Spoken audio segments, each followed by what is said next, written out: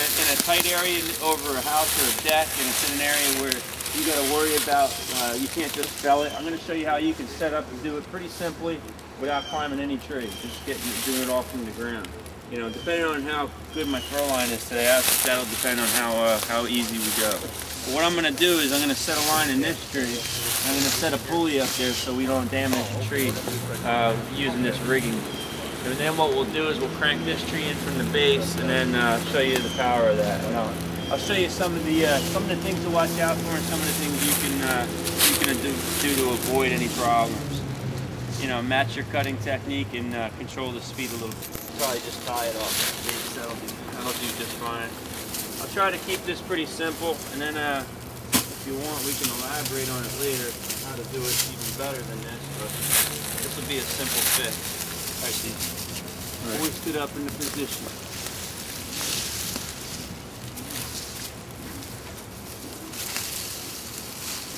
It's okay that we got this one where we just What's that?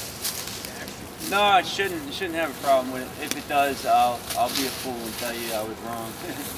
But it shouldn't have a problem with it.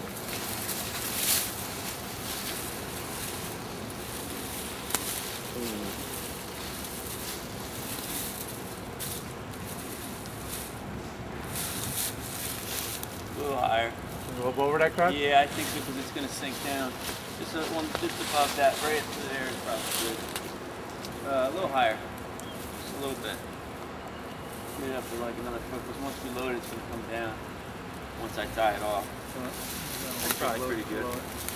Now, the only thing that's going to be a negative for us here is that depending on where you anchor your rope, your line will rub around something to get to the winch unless you can structure it in a good place. But we'll just leave it as is for here.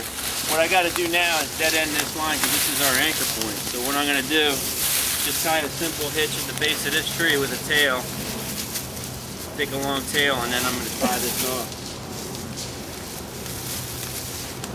The knot I'm going to use is a cow hitch, and then I'm going to just safety it in place. Cow hitch is really just a girth hitch, like what you would do with just a loop. It's just you're using it with no loop, so that's the way it gets a double wrap on it. But it's just like you taking a piece of webbing loop and just wrapping it on a tree, and that's it. That's basically what a cow hitch is.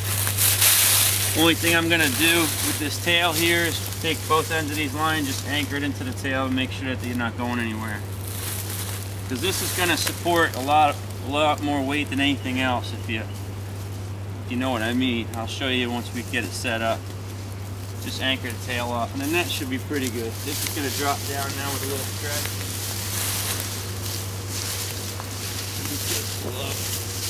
Just below that crotch. Then we try to straighten out our ropes and identify which one's going to be which. This is going to be the one we're going to rig with.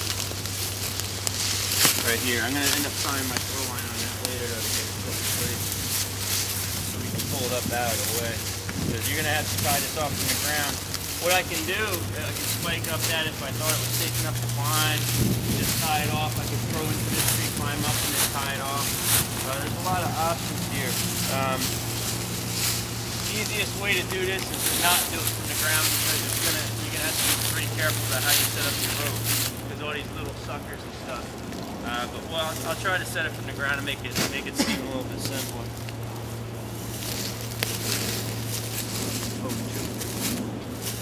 But climbing up in it would be faster. If I could just spike right up on it and be done with it, it would be faster than just doing it this way.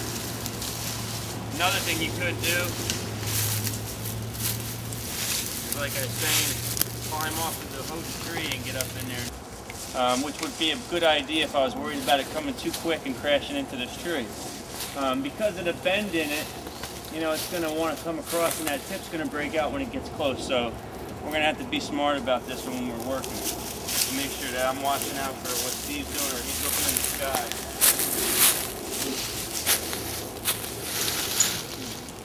What I'll do as just a little precautionary measure, put this away first.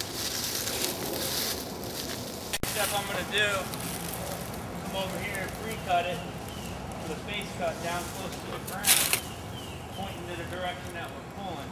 Then I'm going to back cut it to get it to a step where it's just a thin hinge all the way across. I'm going to move out a picture over there, hold on to that rope, and then shut the saw off, obviously, so we can hear and talk Steve through. What he's going to want to do is keep his eyes in the sky when he's cranking. He don't really need to look at the winch when he's working.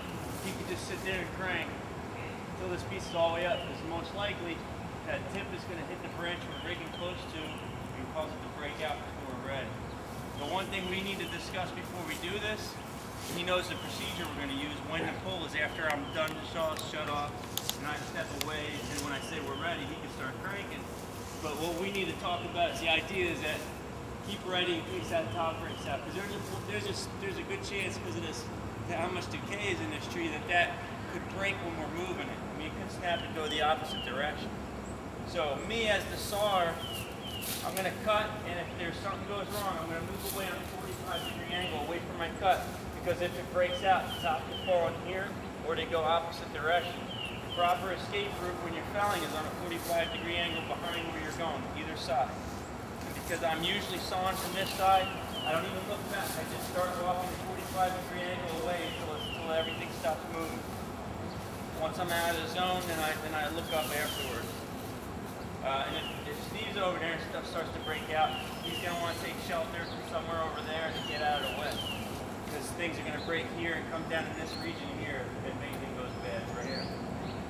Everybody see that? You want to try to prepare for this before it happens, especially if it's more likely to happen like we have here. There's a good chance this could all go bad on us if we're on a job site.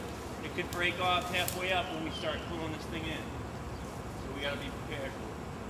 Alright, why don't you guys all just take a step back out so you're out of the drop zone. You guys are probably pretty good there. Just keep your eyes open. If something goes bad, make sure you got an escape route. You know, take a look around, make sure you're not going to get running into brush and trip and fall. Yeah, I don't know if everybody noticed when we first got here or whatever, I was trying to clean up all this stuff and moving it out of the way here so it's relatively clean